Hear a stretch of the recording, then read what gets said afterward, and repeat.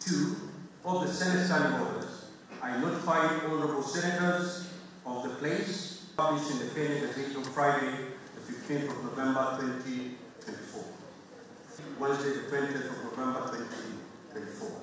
Accordingly, honorable members, this President of the Republic of Kenya, the Commander-in-Chief of the Forces, the progress achieved in the realization of our national values.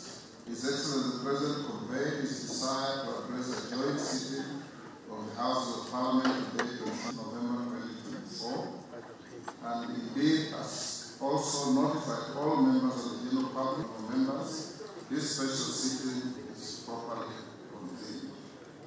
Your Excellency, honorable members, it's in the custom of Parliament to recognize invited guests seated in our galleries. I therefore, His Excellency, Honorable Professor Kithure Kindiki,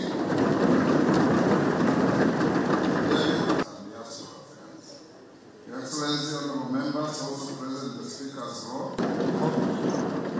Justice William Oko, judges of the Supreme Court of Kenya, also accompanying the Honorable Justin Bedan Njoka Muturi, Cabinet Secretary for Public Escrow, additionally to the Governor of Wajir County, the Honorable Ahmed Abdullahi, and the Honorable Aden Duale EJH, former leader of the majority party in the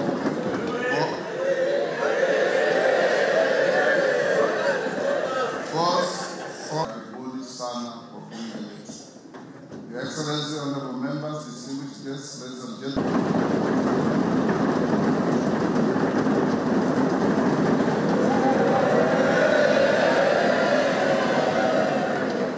Vested in me under Article 1321C of the and to submit to you, honorable members, the progress made in fulfilling our international.